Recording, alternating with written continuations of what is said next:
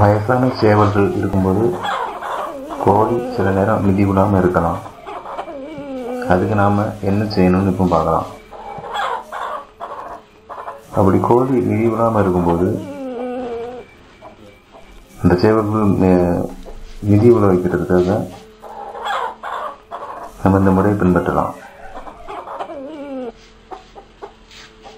தொடக்கத்திலே இந்த மாதிரி செய்யும்போது சேவல்கள் கோழியை மிதிக்காது.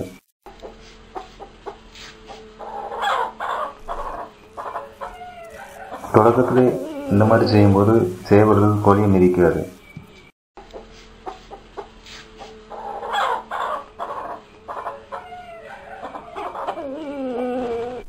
ஆனால் நம்ம சேவல்களை 3 இல்லை 4 நாள் தனியாக அடைச்சி வைக்கும்போது, எந்த பொட்டை கோழிகளோட வேற எந்த கோழியும் பார்க்காத மாதிரி அடைச்சி வைக்கும்போது, அதுக்கடுத்து இதை அதுக்கு பழக்கி வைக்கும்போது அது பழகிக்கிடும்.